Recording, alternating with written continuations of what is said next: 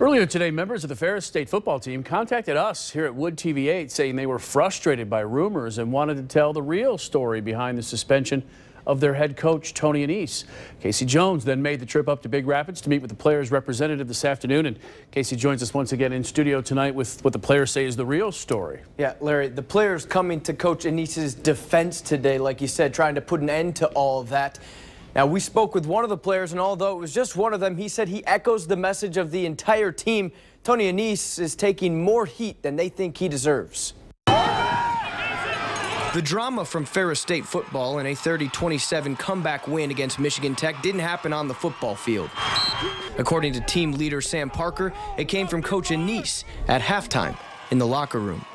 I saw the whole thing, and I've talked with enough guys, and this is exactly what's happened, that he came in and hit a player on the shoulder. He didn't even strike him in the stomach or face or anywhere else, just in the shoulder pads. That motivation tactic is what the players tell us earned Coach Annese his 8-day suspension, handed down by the university. His team, though, says there's no hard feelings towards him. No one was hurt. It doesn't make any sense that they had to play without him. He didn't do it out of anger.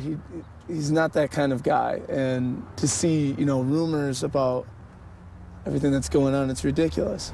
Did he cross a line?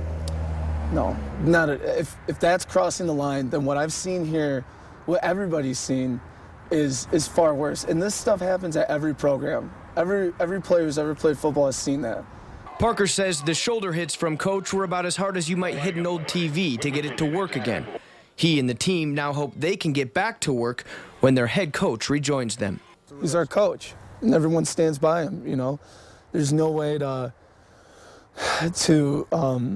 play for somebody that you don't respect and love or whatever, because if you don't, then you're not going to be here. You're not on the team.